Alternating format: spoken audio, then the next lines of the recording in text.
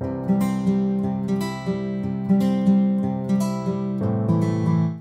the previous episode, we embarked on securing a Gin Gonic application by implementing user authentication. We started with a basic app displaying blogs accessible to anyone. To restrict access, we introduced Authentication, beginning with creating sign-up and login templates and corresponding APIs to handle user registration and login processes. Through these steps, we ensured that passwords were securely hashed before storage, checked for email uniqueness, and set up user sessions upon successful authentication. This foundational work prepares our application for the next level of security, authorization middleware and changing views based on authentication, which we'll dive into in this episode. Stay tuned as we continue to enhance our app's security and user management. Here is an example of a custom middleware in Gin documentation. This is the signature of the middleware. It returns the handler function. Let's copy this code. For middleware, we will add a new directory called middlewares. Let's add a file here, say auth.go. The package is middlewares.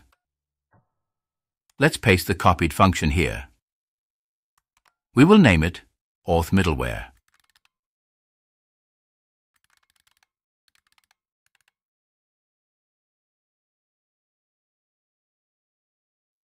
Let's remove this code.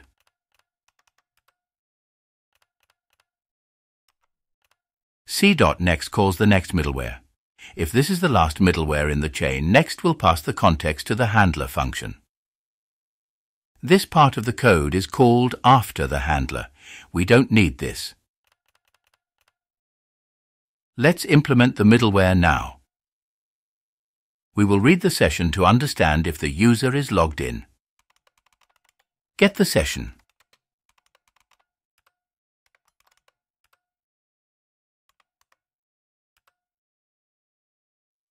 Now get the session value of the user ID that we have set in the sign-up and login handlers.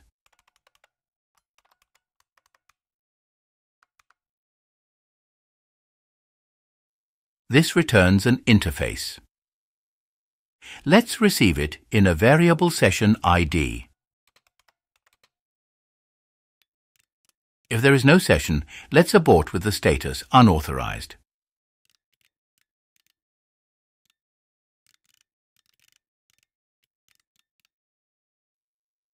Get the user ID by converting the session ID to uint.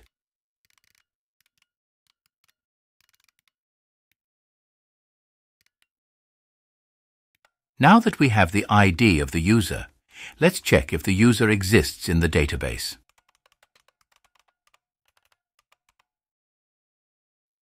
Let's go to the model and implement this functionality.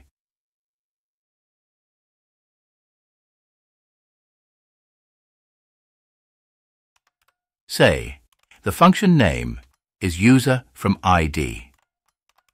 It takes the ID of the user as an argument and returns the pointer to the extracted user.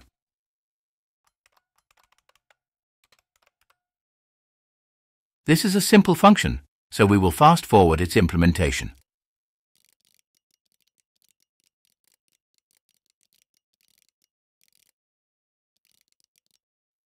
Let's go back to the middleware. Get the user using the function we just implemented in the model.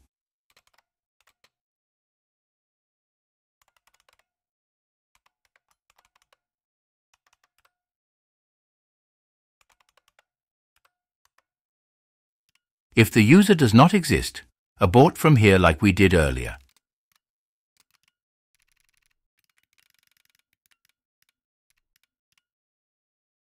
Not set the user ID in the context so that the handler functions can use it.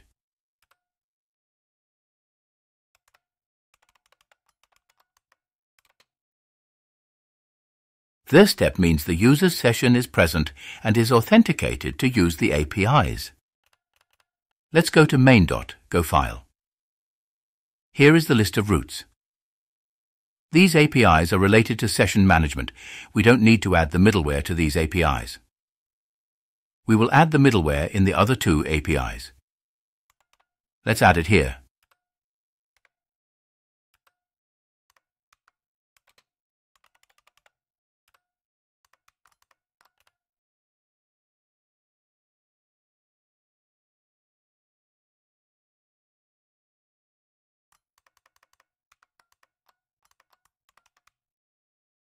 And in this APIs as well.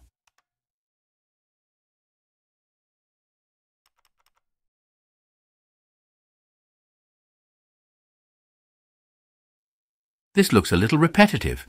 Let's create a group, blogs.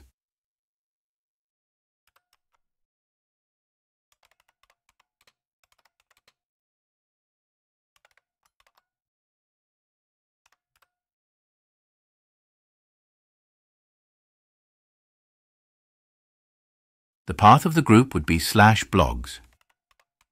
We will add the middleware here.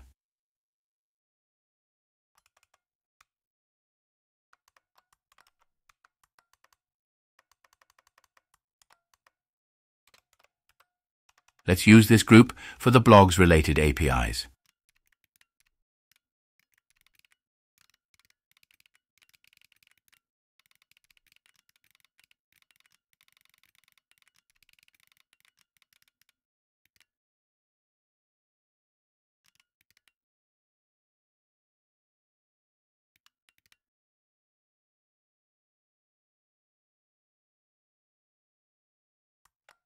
Now run the server.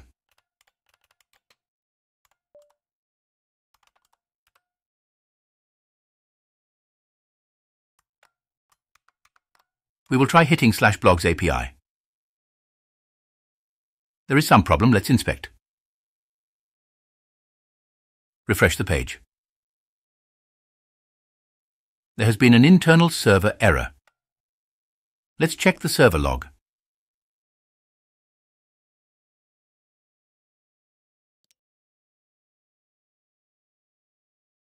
Here it says key sessions does not exist.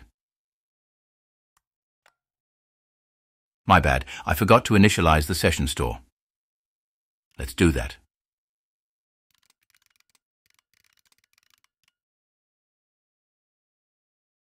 Create a new store. For now, we will use memstore for its simplicity.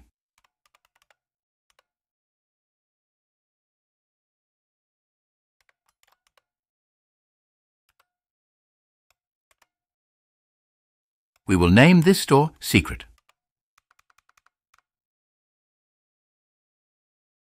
This has to be a slice of bytes.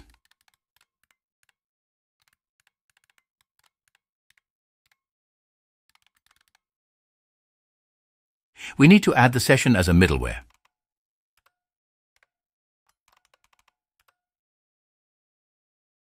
Let's name the session Blogs. Now, we add the store we just created.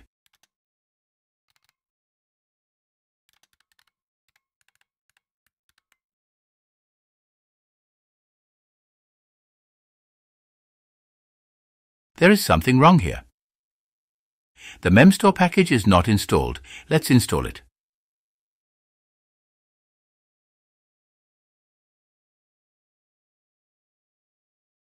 Now, our session store is ready. I think the session key we are using in the middleware and the handler functions are different. Here, in the middleware, we have user ID with a lowercase d. In the controllers, it is with the uppercase D. Let's fix this. Now restart the server.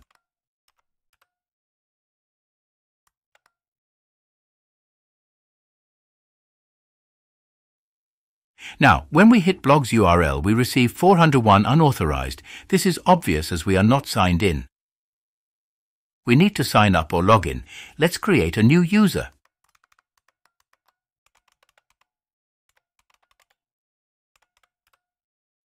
Let's fill in these fields and submit the form. And we got 404. This is when we are redirected to blog's index page. Here, the HTTP method is POST. It should be GET. It is sending POST because it has been redirected from form submission handling. On Gin documentation, they provide a resolution to this issue. We need to use status found. Let's make changes to the code in the sign up and login handlers.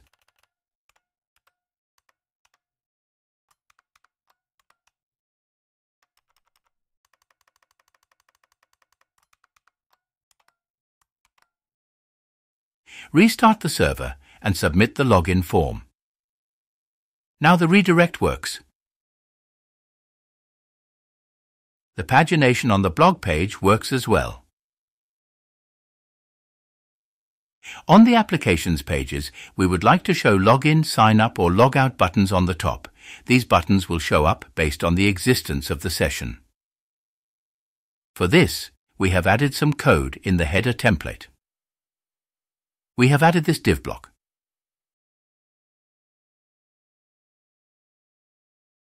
If the key user ID exists, we will log out button.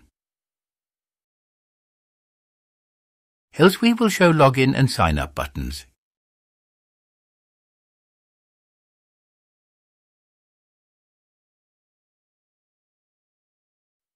Login button goes to this URL and sign up goes to this. Since the logout API is of HTTP type delete, we cannot call it directly from HTML. So we have this JavaScript function. Let's look at it.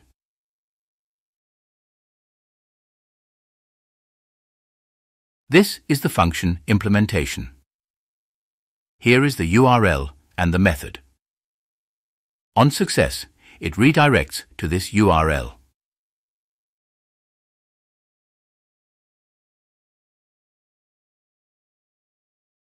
Let's get back to the middleware. Here we have set user ID in the context for the handlers to use. Let's go to the blogs controller and make use of user ID from the context. We will read the context and send the user ID to the template so that it can be used in the header to show the right buttons related to the session. We read the user ID using getUint method.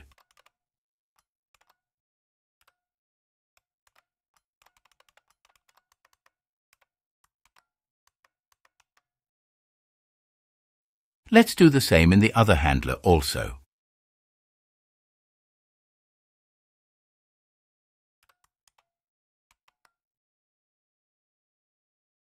Let's double-check the key user ID. These keys look different. In the controller we have an uppercase U, and in the middleware it is lowercase. Let's fix this.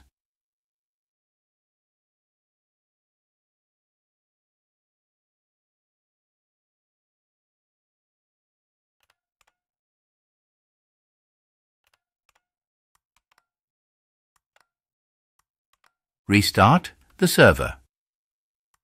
Notice on the top it has login and sign up buttons as the user is not logged in.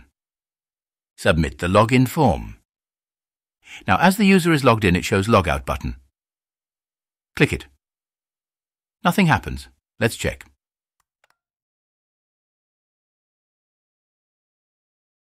It is using method delete to redirect to the login URL. Let's check the handler. Here, we are redirecting to the login URL, which is not required as logout is called from the JavaScript and the redirection is handled there. Let's just return with the appropriate status code.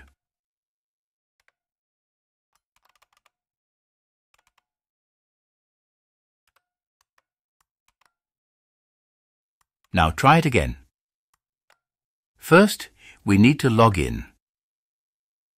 Logout button persists on different pages. Great. Logout works this time. Today, we delved into adding authorization middleware and session management to our Gin Gonic application. We encountered and solved challenges like user session checks, HTTP method nuances, and UI adjustments based on authentication status. Through debugging and refining our approach, we've significantly enhanced the app's security and user experience. Stay tuned for more insights on elevating our app's functionality in future episodes.